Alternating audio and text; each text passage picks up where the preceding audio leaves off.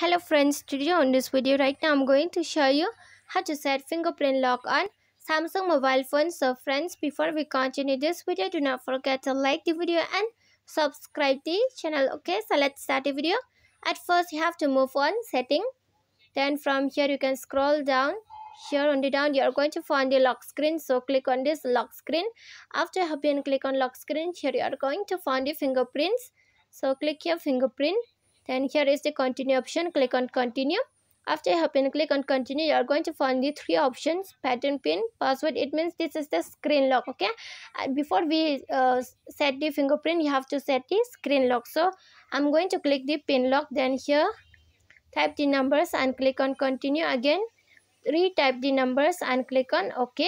After I have click on OK, the it will come to scan my thumb. Okay, so let's scan it. So I'm scanning right now. You too, if you are scanning. Okay, so here now 70, 80, 90, 95, 100. So here I have finished to scan my finger. After that, here click on done. Okay, so here the fingerprint lock has been set successfully. So friends, if you love the video, do not forget to like the video, share the video and subscribe the channel, and thanks for watching.